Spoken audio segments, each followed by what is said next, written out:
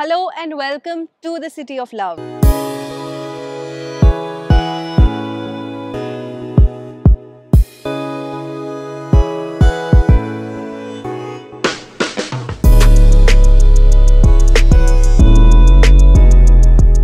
Hi everyone and welcome to SugarSpiceNice. My name is Shweta and in this video I am in Agra in the City of Love.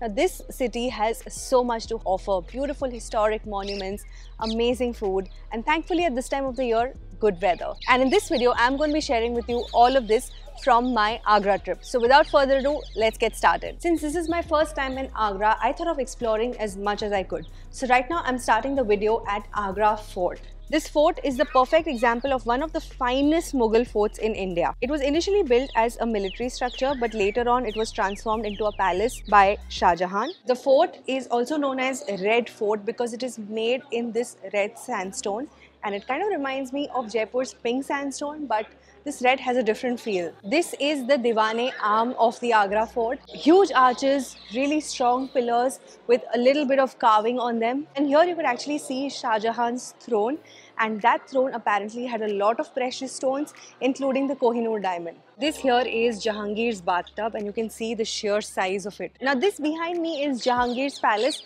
and I'm about to go there next.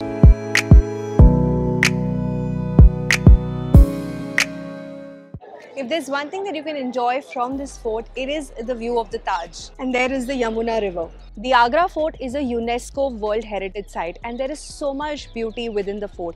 Apart from the structure, I think you'll also enjoy the chirping of the birds, the beautiful green lawns and the intricacy of the architecture. The fort is open daily from 6 AM to 6 PM. The ticket to the Agra Fort costs ₹35 each for Indian citizens. I booked the ticket online and I honestly feel that's the most convenient way to book the ticket. So do check the link in the description box for that. While coming in, the security will frisk you. Make sure you're not carrying any eatables because they are not allowed inside. You can take about an hour or so to explore the fort and know more about its history. And I am going to be heading out from here now and seeing you at the next destination.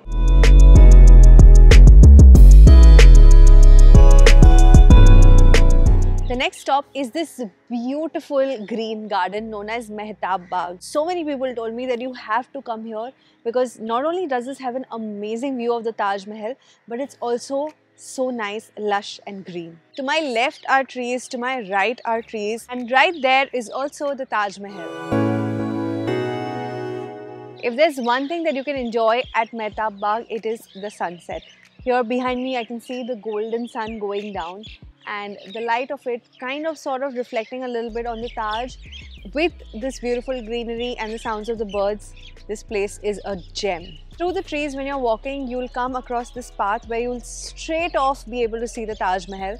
And if you're here during sunset time, then let me tell you this, it's the best time to click pictures here. Stand right here in between all the greenery and behind is the Taj. It has to make for a good photo.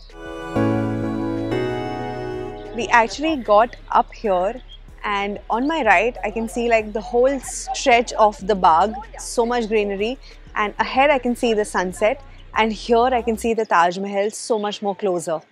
Mehtabh Bagh is the place to come on a full moon night, which is I think the only time when you'll be able to see Taj Mahal with some light at night. Otherwise any kind of lighting is not allowed in the monument. Meaning of Mehtabh Bagh is also moonlit garden. So on full moon nights, if you're here, make sure you make this plan.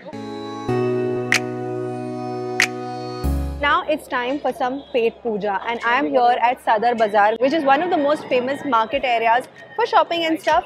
And also there is a lane here which is just dedicated to chaat. When my taxi guy told me that, I was like, yes, I need to visit. So this is what the lane looks like. It is absolutely lit.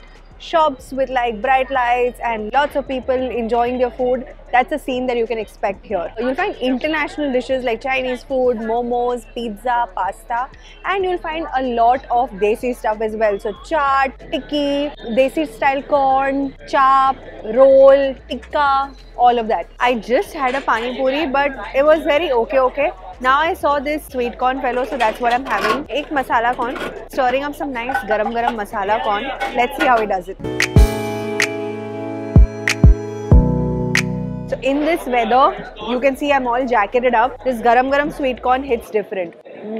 Best part is he actually lets you taste before, you know, making the entire thing to check the spice levels and stuff. This little glass worth 50 rupees is really good value. Found somebody selling Malai chap, so that's what I'm trying next. I've never tried Malai chap in my life. So this is soya chap with such a creamy marinade. Of course, it's called Malai chap, and the flavoring is just mind-blowing. On its own, it's good, but I'm going to try this. I don't know, I think it's a sweet chili sauce that he's given. The sauce doesn't have as much flavor as much as the chap itself has. Let's try the green chutney. The coriander chutney is mind-blowing. Burst of flavor. It's got a little bit of mint, pudina. This is the good stuff.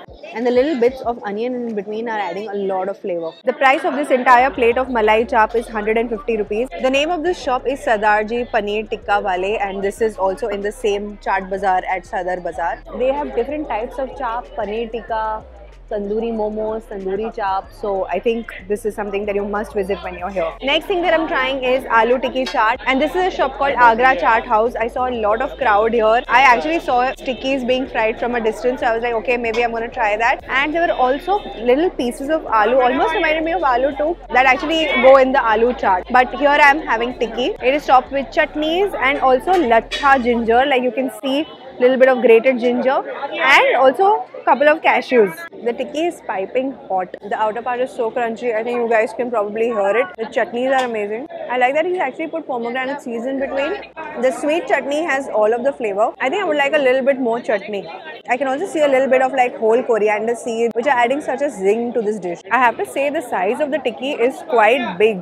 Like this entire dona is filled. For 60 rupees, I think this is completely worth it. We're almost at the end of the tikki and you have to see the oil. Of course, it's deep fried, but that's some harsh reality moment. Now I'm at Panditji Chaat Bhandar, and no prizes for guessing what I'm having next. This is good, better than the previous one that I had. But one thing that I miss, you know, because I'm from Bombay, the meetha pani. But this is good. The pani is quite refreshing. Quite strong on hing and jeera though. But good thing is that this one was not overly spicy. The price of this is 20 rupees and you get 5 puris. I think the market comes alive after 4 or 5 p.m.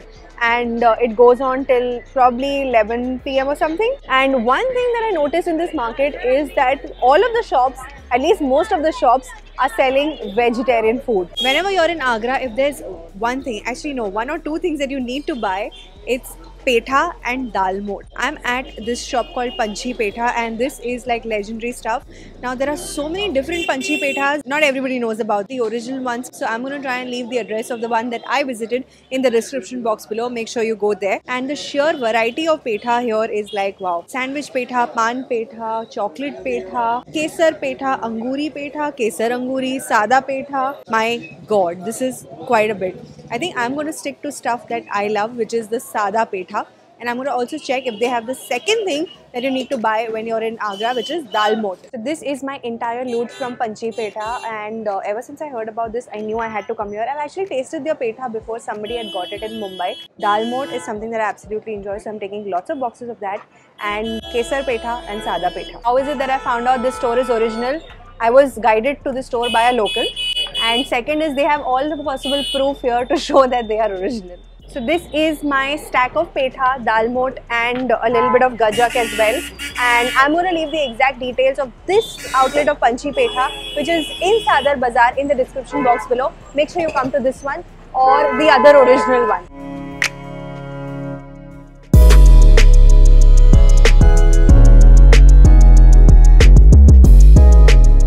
Now you can't come to Agra and not visit Taj Mahal, right?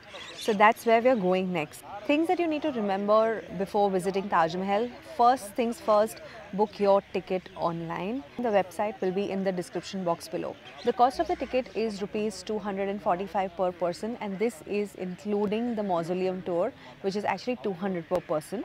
And the time that I chose to visit was sunrise, which is morning time. So around 6 AM I got ready to visit the Taj. Everybody told me this is the best time because the view is absolutely stunning and it's also less crowded. You need to note that you are not allowed to carry any microphone, earphones, tripods, food articles and various other things. So don't carry any of these things because bags are checked pretty strictly at security. One look at the Taj in the morning light and anyone will be mesmerized. I think the white marble looks even more stunning and beautiful. The one thing that is very striking about the Taj Mahal is the symmetry. It looks exactly the same from all sides. There are 3 similar gates on the 3 different sides of Taj, adding to the symmetry of this structure. And on the 4th side is the Yamuna River. The fountains, the beautiful lawns and gardens add to the beauty of this structure.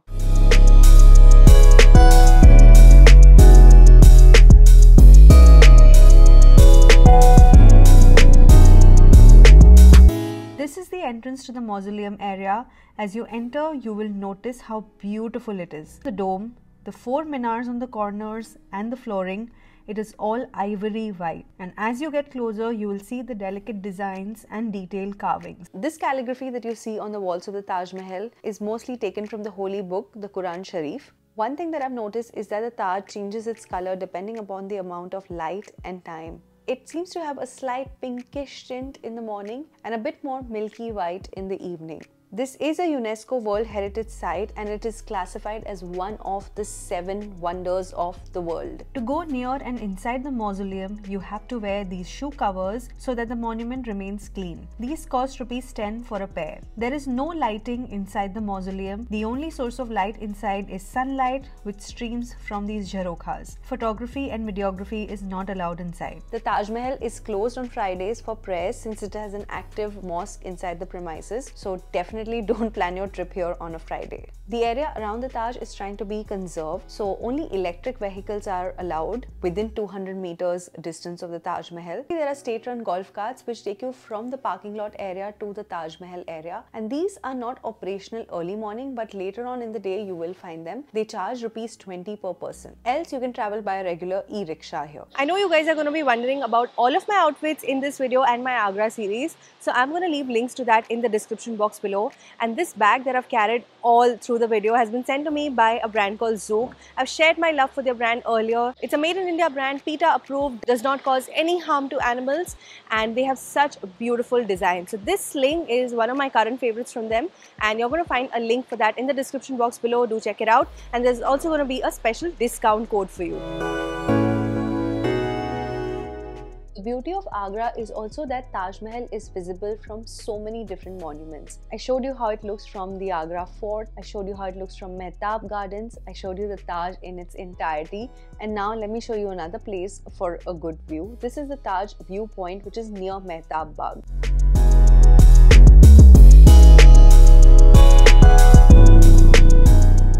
So this is a point on the bank of the river Yamuna and gives a panoramic view of Taj Mahal. In the evening, I feel like this is one of the best places to enjoy the scenic beauty of the Taj. There is an entry ticket and this can be booked again from the website link given in the description box. So Agra is actually pretty well connected by train, by road and by flight. I came here from Mumbai by flight. The airport is actually a really small military base airport and no outside cars or taxis are allowed within like I think 200 or 500 meters of the airport premises. So they actually have shuttle buses which you can take to go until the parking lot where the cabs and stuff wait. The charge per person for this shuttle is ₹50, and of course since it's a military airport, no photography, videography of any kind is allowed at the airport. Once you reach the city, you're welcomed with an array of petha shops, leather shops, which are all things that are special over here in Agra, and I'm going to leave all of the details of where to visit, what to buy in the description box below. So those were all the tourist spots that I visited when I was in Agra, and I did explore quite a bit outside in a very short span of time, but I also explored quite a bit within the hotel that I'm staying at. I'm staying at the Courtyard by Marriott Hotel, and this is such a beautiful, such a gorgeous property, and I do have the whole room and property tour, the buffet experiences and other meals that I enjoyed right here. Don't forget to give this video a big like, share it with your friends and family and subscribe to my channel,